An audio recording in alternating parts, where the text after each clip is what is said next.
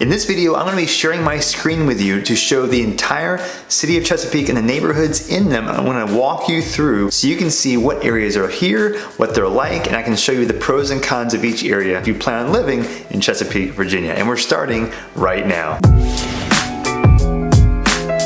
Hey, my name is Sam Santalone and I'm a real estate agent in the Hampton Roads area. I do videos every week about living and moving to Chesapeake and the areas around here. And I help people from all over the world move to this area. It's what I do. So if you have any questions about living here or how to relocate or to hear the best, reach out to me. I have my contact information in the description and I'll do whatever I can to help you. Now, we're going to talk today about Chesapeake, the city of Chesapeake, and what it's like to live here. But I'm going to share my screen with you so you can see the map, the whole map of Chesapeake. I'll walk you through the entire city from one side all the way to the other so you can get a full perspective of the city. So let's get into it. First, we're going to look at this, the overarching view of Chesapeake. Look how big Chesapeake is. And in Chesapeake, there are a lot of different types of environments. And based on where you are in Chesapeake, you might have a totally different life experience. So we're going to start on one side, and I'm going to talk about that and go all the way around so you can see those differences. Now, let's start on the eastern side. Looking at the general shape of Chesapeake, it's almost like a horseshoe. If you look on these sections where most of this white section is, if you look at where all the roads are, you'll see like a horseshoe shape. And that horseshoe shape goes through totally different parts of the area. So if you talk to someone who lives in Chesapeake and you get advice about where to live in Chesapeake, that advice will change or should change depending on where in Chesapeake you are. So if someone says, I love Chesapeake, you have to find out for sure exactly where they're talking about. And as you go further down to the south side, you've got the green sections, mostly country and preserved or wildlife areas, like the Dismal Swamp on the left-hand side over here. So let's start on the eastern side of Chesapeake. You've got some sections here. This is all Virginia Beach over here on the east. But if you just cross that red line, this goes into an area called Greenbrier. And I want to talk about Greenbrier first because this is what used to be like the epicenter of Chesapeake back in the late 80s and 90s. This is where I spent a lot of my time in my childhood, going to shopping and doing all kinds of stuff I did back in this Greenbrier area. There are two streets I want to talk about specifically first. Greenbrier Parkway is this one road here. So this one road here where all the shopping is. Greenbrier Mall, Best Buy, all the big box stores, all in this general Greenbrier area. And then going towards the west, you've got Battlefield Boulevard, just going north and south as well. So they parallel each other, right? But in this whole corridor from Greenbrier East, then Greenbrier West, I don't see a name for it there, it's there, Greenbrier West. This whole section has shopping. Anything you're going to need is going to be in this general Greenbrier area. Now, there are some great neighborhoods as well in here alongside of this section too, and we'll talk about those. But generally speaking, if you're going to be moving in the Greenbrier section, you can start, there's condos in the 200s, but you're going to be going up from there, townhouses too, but then single family houses usually go in the upper twos to very baseline, mostly 300s, 400s, 500s and up, depending on what kind of neighborhood you like. And if you notice, there are also some lakes in here too, which if you do like lake style living or houses on the lake, there are a few lakes you can find some houses on, but it's very hard to find. But I like some areas over here, Plantation Lakes over here on this section here near Volvo Parkway and Kempsville Road, and also a couple others near there. One is called Simon Drive, this one street here. This is Emerald Forest and Emerald Lakes. Emerald Lakes is right here. Next to that is Emerald Forest, right next to the Greenbrier Country Club. I love this section because for what you're getting a very unique kind of house, but the price ranges are about in the sixes, upwards over $1 million. It depends on what you're looking for, but for what you're getting, it's very unique, and the location is rare to find that kind of style house. Otherwise, you have a lot of houses that were built in the 90s, 2000s, earlier than that, 80s, 70s, that are more like that suburban 3-4 bedroom, 2.5 bath house in that price range of the fours, lower $500,000 price range. But if you go down further south from there, you also see this road called Butt Station Road. Butt Station also has some new construction. You'll see the development line from Greenbrier. As they ran out of places to build in Greenbrier, they went further down south, and that's why you see less and less down here, but you'll see more neighborhoods. Butt Station is near Clearfield. There's some neighborhoods in here that I really like that are all through here in that $600,000 give or take range 650. Nice houses, some 5 bedrooms, real nice houses in proximity to you getting access to this Interstate 64 and 464. So we almost moved here ourselves because it is close enough to, you got a country relaxed kind of feel, but also close access to other roadways. But you find a lot of areas in this Great Bridge East Butt Station area, as we're going to talk later, has a similar feel to this Butt Station section as well. And that you'll see like again, this like the development line between the commercial, the shopping over in Greenbrier starts going into country as you go down further south. So as you cross over this North Landing River here, you get a couple bridges, but mainly the one I want to talk about right now is the Locks Bridge, which is where Great Bridge starts. This is like the gateway to the south part of Chesapeake. So if you go down to the south part of Chesapeake, you're going to find a lot more country and a lot more suburbs. It depends on what you like, but I personally like this area because it has a country feel. It has a relaxed, like small town feel, but there's a lot of still accessible stuff, a lot of shopping. I want to talk specifically going down into let me drop this down here. Battlefield Boulevard, I'm going to show you something. Go across the bridge, you'll notice that the feel of this area it's got a lot of green space, right? There's that bridge I was telling you about, Locks Bridge. But if you go across there, you see first, you're like, oh, not much traffic, it seems pretty quiet. But the main thing I want to mention here is that this Battlefield Boulevard road does back up a lot because there are only 2 main lanes on this street. And so Battlefield connects with this road called Cedar Road. And Cedar Road and Battlefield Boulevard, this is a very, very busy intersection. And I say that because this road, Cedar Road, where are we at? Cedar Road connects all the way across to the western side of Chesapeake, going towards that southwestern corner, right? Well, Cedar Road is like the key that unlocks the other western side of that south section. So the further west you go, you'll get more of the same over in the Cedar Road area. But the primary intersection that you'll keep running into is this Cedar Road and Battlefield Boulevard intersection, and it can back up a lot. But that is a big traffic area. But if you're okay with all that, you've got some great neighborhoods around here and some cool, I'll drop the link down here, drop it down here. This is Johnstown Road in Mount Pleasant. And you got a lot of green space. So you have strip malls, older strip malls. But it's kind of scattered as far as what kind of buildings and shops are here. But see, look, it's a good example of just the older style. This is the original Great Bridge High School a long time ago. But as you go further down south, it keeps going into more suburban. This is what was developed in the 90s and the 2000s. Lots of subdivisions, lots of houses, all this section near Johnstown Road. So if you want country, if you want that relaxed feel, and you don't mind driving about 15-20 minutes, for example, to Greenbrier, would probably love this Great Bridge East area, even closer to Butt Station over on this whole section here, even now Mount Pleasant. These are amazing neighborhoods. So I spent a lot of time in my childhood in this area near Etheridge Manor Boulevard, and in Etheridge Manor, this area has some good neighborhoods too, near Blackthorn Drive. There's Centerville Turnpike. This whole corridor, I have several clients that are moving in here, that have lived in here. I have many friends that have lived in this area.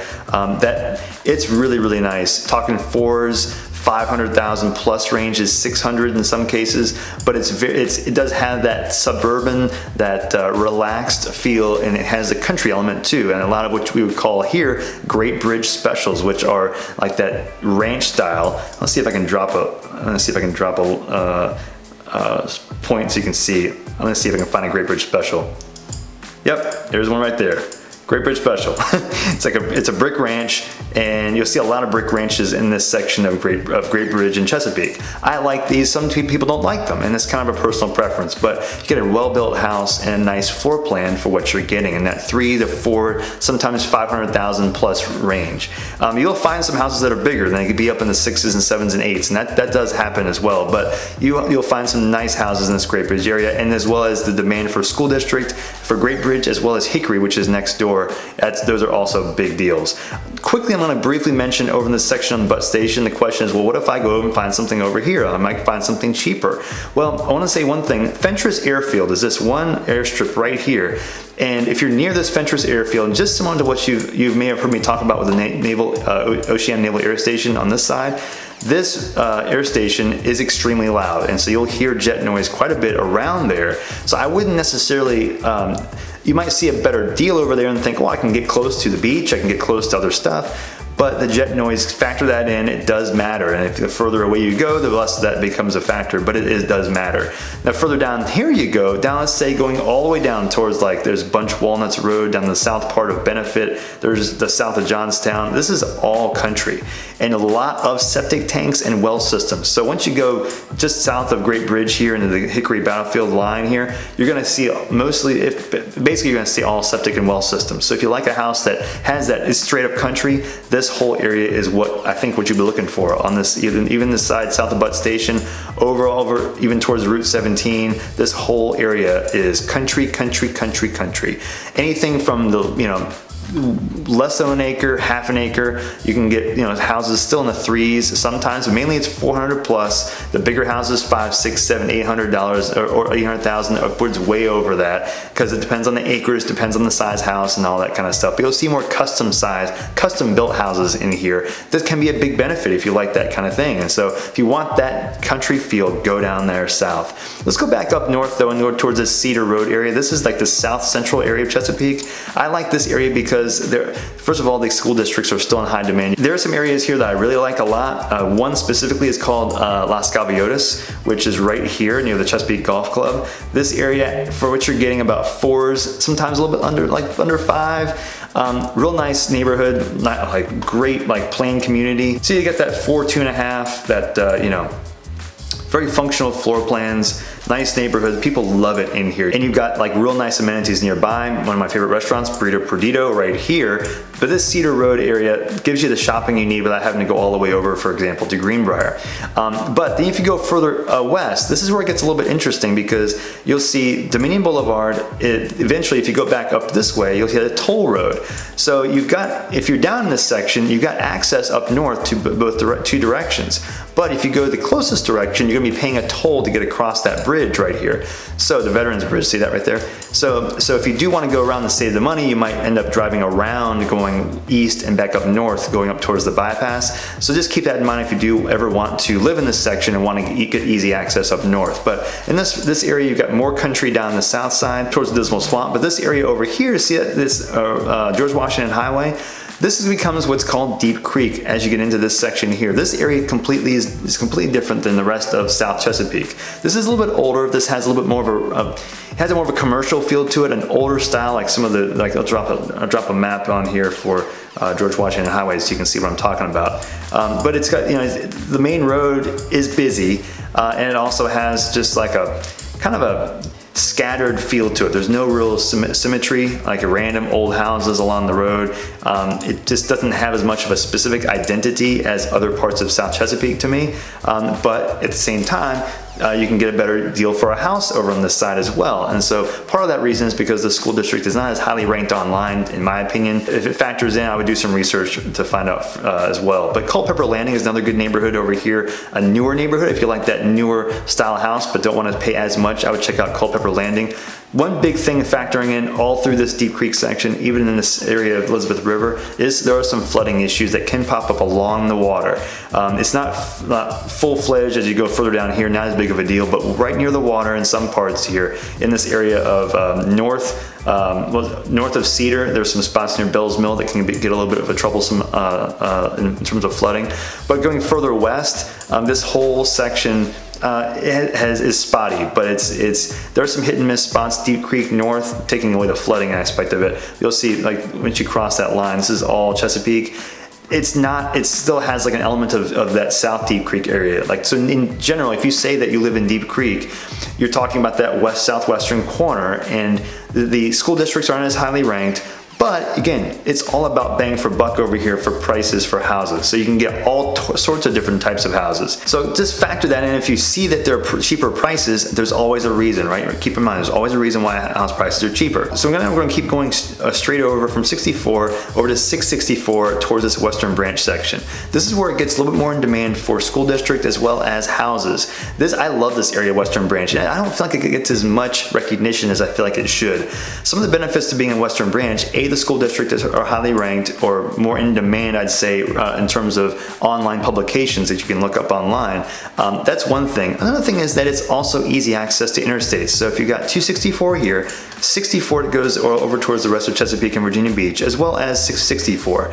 664 takes you up towards Hampton and Newport News. So if you, for example, work at Langley, you work in Newport News, you work in even the south section of Hampton, going up further north towards Williamsburg, and you don't mind the extra drive, you don't have to deal with the biggest issue with driving to the peninsula, which is the Hampton Roads Bridge Tunnel over here. You drive across the Monitor Merrimack Bridge Tunnel, which is still a tunnel, it can back up, but it's not nearly as big of a deal as over here. So you can get easier access to the peninsula, as well as going towards Route 17 towards the James River Bridge. And the James River Bridge is another access point up there as well. But this whole section of western Chesapeake going towards this northeastern Suffolk area is an awesome, underrated, to me, section of neighborhoods. It's mostly neighborhoods, schools and neighborhoods, and some shopping too. You got some shopping over near the Chesapeake Square Mall and some other big box stores nearby.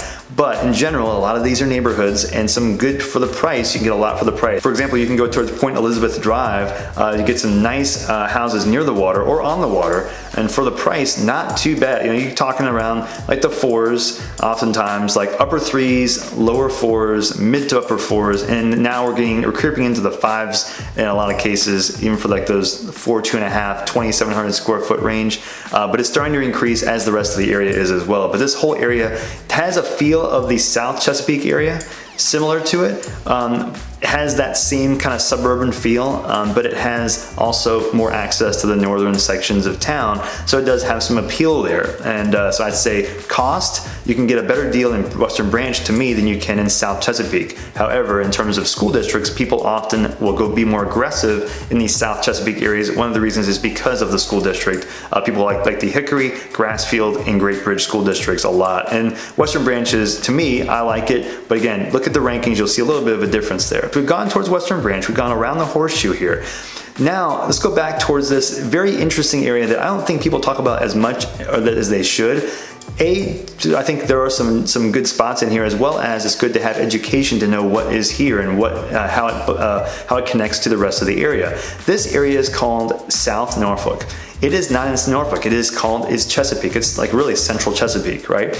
It's called South Norfolk based on past when it used to be called Norfolk. This section is more of like the older style houses. You got like Victorian or like colonial houses, more closer together. There are lots of, it's kind of hit and miss in here. So like you got, it can feel very old. It can feel a little bit run down in some cases, to be honest with you. To me, you're near some railroad tracks over here and you're just east of Avalon. But for the prices, you're talking anywhere in the sometimes 100s, low $200,000 into the 3s and 4s for some newer construction. If you want new construction to keep the prices low, this is a place you can look at. However, again, if you're getting something cheaper, there's always a reason why. You're often giving up neighborhood or size or condition, and if it's cheaper and it's the great condition and a great size, you might be giving up the demand of a certain neighborhood that other people might not care about or might not want to be in. So if you go further north of here, you got places like Berkeley, Compostela. This whole section that connects to Portsmouth and Norfolk has that same kind of older feel to it that definitely is totally different than this whole section of Chesapeake down further towards Greenbrier. And so this whole area, again, the cheapest price in all of Chesapeake. If you go further towards the east though, this section over here near Sparrow Road, or Sparrow, called Norfolk Highlands. I'd say this is one of the most underrated neighborhoods in all of Chesapeake because you can get a 3-4 bedroom house under $325 in a lot of cases, and it's, you get a very accessible, convenient location.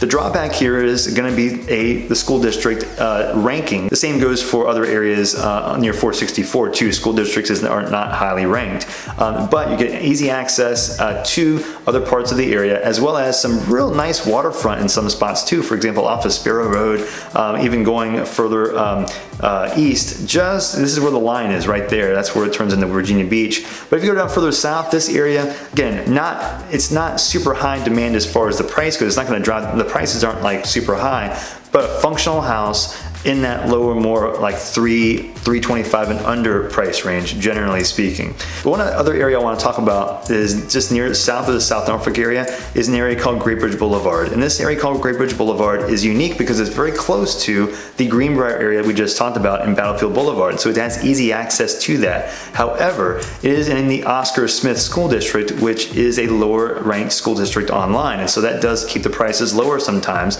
And there are a lot older neighborhoods in here and sometimes some flooding issues around the water. I want to talk about a couple neighborhoods though specifically. One's the Preserve that's over here just near Kempsville, in the intersection of Kempsville and Battlefield, but it's right here. It comes right off of Great Bridge Boulevard, and it is it's an awesome neighborhood. So you got the older houses on Great Bridge Boulevard, and then you got the Preserve right here. It goes right into the neighborhood. It's great. The houses are cool, like very unique, contemporary / colonial style. Each house has its own uniqueness to it. I love this neighborhood, and it has access to a trail that goes back out to the river. You can sit out, there's a gazebo near the river. This is an awesome neighborhood, talking around that $500,000, $600,000, $700,000 price range. There's also some condos that are in that lower price range here that also has dock access if you have a boat.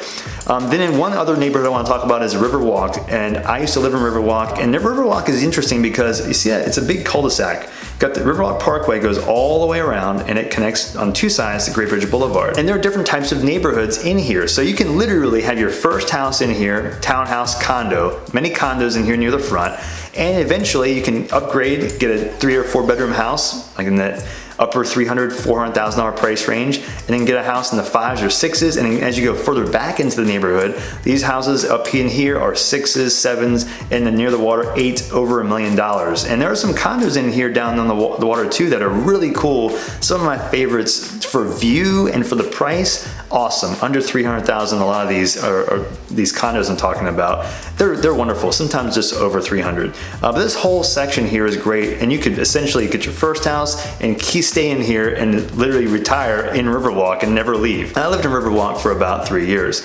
So one of the reasons I like Great Bridge Boulevard is because this whole section is because you can get easy access to 64, Interstate 64, 464, and 264. You can literally be in downtown Norfolk in about 12 to 14 minutes if there's no traffic, and you're crossing that bridge right there. And you can be in Virginia Beach in about less than 15 minutes also. I love the central aspect of this area. Drawback again is the demand of the school district. Check your rankings, do some research to make sure you know what you like and what you don't like. But then as you go further west into this section near Great Bridge Boulevard, it's again back to a little more run down, a little bit more commercial, a lot of commercial buildings over in this section, and some houses sprinkled in here, some neighborhoods sprinkled in here. But again, prices are a little bit lower over there, as well as some other townhouses too. The thing that the Chesapeake does not have is downtown, and I will say the one area that is becoming the closest to downtown is a spot between Greenbrier Parkway and Battlefield Boulevard. Daughtry has headquarters here in Chesapeake and Greenbrier, and you can start seeing a little bit of a skyline built. You know, they had a couple big buildings being built right off of Eden Way and Volvo Parkway, and you'll see this whole section has a little bit of a newness happening to it that has been rejuvenated from like the 90s feel that it used to have. So there are some newer restaurants, some newer apartments even in here. It's just a nice feel, and I do think that this will kind of bring up the area around it even more than it had been already. I love getting into the details of what it's like to live here because I love this area. And so if you have any questions, reach out to me at any point. I have my contact information in the description, and if you have any questions or want to learn more about living in this area, you can subscribe to my channel or check out more videos. Got one right here, and I will see you on the next video.